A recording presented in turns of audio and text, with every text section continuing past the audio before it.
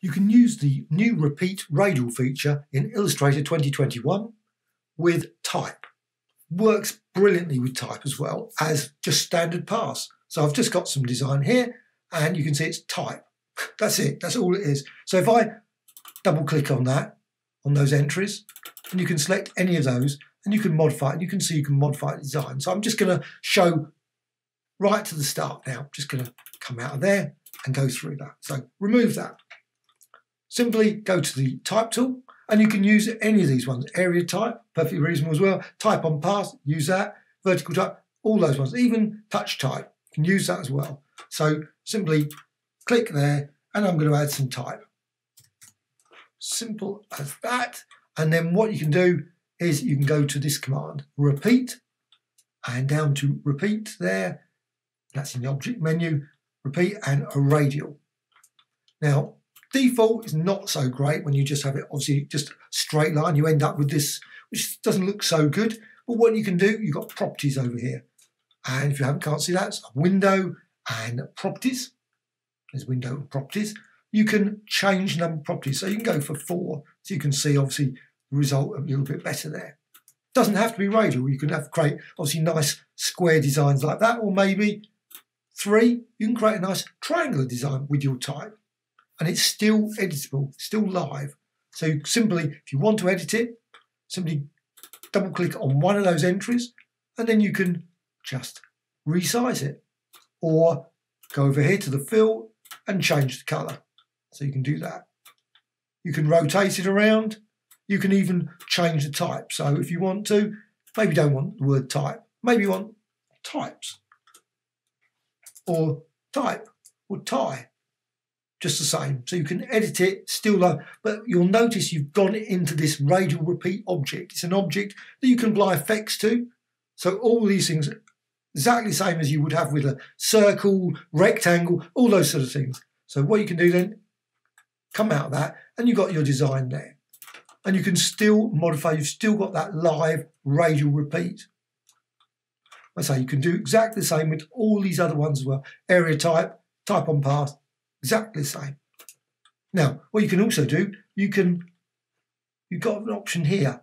You can change the radius, so you can put that down slightly smaller there, or you can go rotate it, you can resize it, so you can make it go out all the way out, perfectly reasonable as well. You can also go over here to the repeats or use this option here. So there's an option here to add more instances.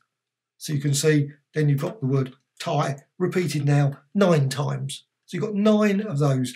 Also what you can do, there's other options as well. You can obviously reverse over that. It's not going to be much use. And also you can change the radius here as well if you want to do that. So you can see that's, now personally, I think it's just as easy just to change it over here. But if you want to fine tune it, it's obviously best just to go over here and say enter 72 or something like that. So again, it's still live. So go over to the selection tool and you can double click again and just change that. But what you can also do is you can add, so Alt or Option, and you can duplicate that design. You can see, just create multiple copies. Maybe put that further out so you can see the design. You can resize that. Maybe change the colour. So you've got blue there. Maybe go with that one, go with green. And you can see you can create that sort of design. And of course you can resize it, move it around, rotate. And also you can apply effects. So effect, and go for, let's see, blur, Gaussian blur. So you can blur it like that. Click OK, and you've got your design. And again, you've isolated the design, so you can now come out of that. And once you've done that, you're back to this design. And again, you've got this circular design. And then you can just rotate it, modify that, and also add a number of other instances there. And you can create all kinds of beautiful sort of designs going outwards from a central point. Now, there's also an option here, which I'm just going to quickly show you. This feature. Now, I don't use this very often, I must admit. But it's useful, say you like on a semicircle. So you can change that, just select that, and then just go around. And unfortunately, there's no guides to this. So you have to sort of make a judgment where it becomes a semicircle. So you've got your semicircle now. All that's been cleared. Only that's available. And it's still you can still modify a number of instances here. Now you'll see you've got 17. So it's actually 17, it's cleared. So as you move that around, you'll see that will change the number over here as well. And you can put it back. Now it's actually quite fiddly to put it exactly back there. So you've got it like that. And then you can, of course, put it back down to 10 or something like that. So you can modify this in numerous ways. I'm just going to delete that one now. Don't want that. I'm just going to quickly create, say, a circle.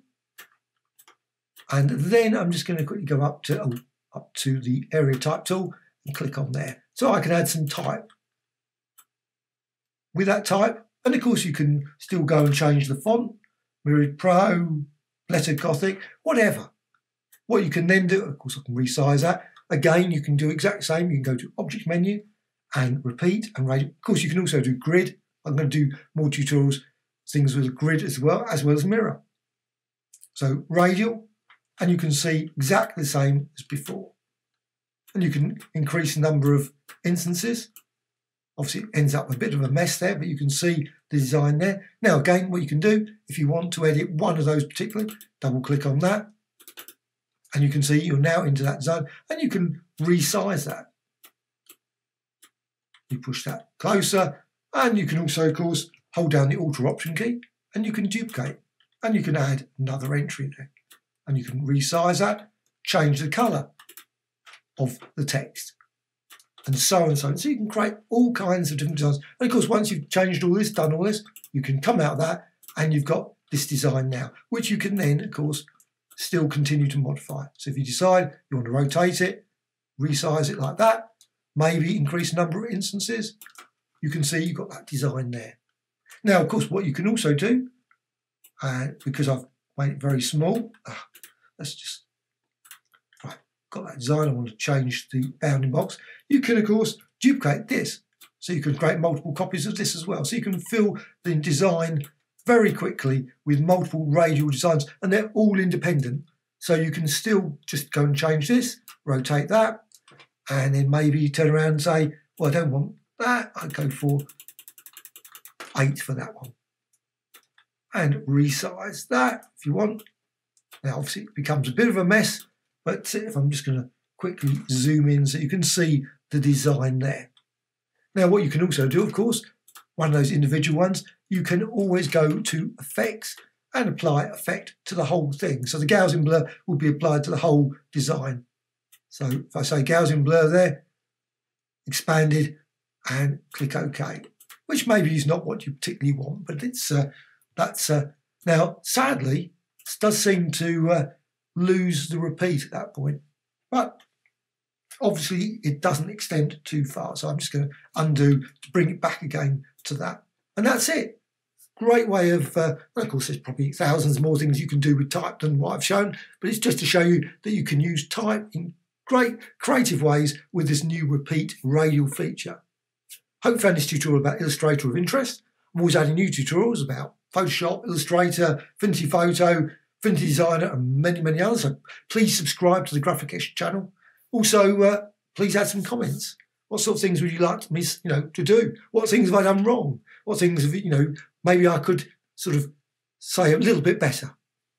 Please let me know. Also, a dislike or like. Thank you much.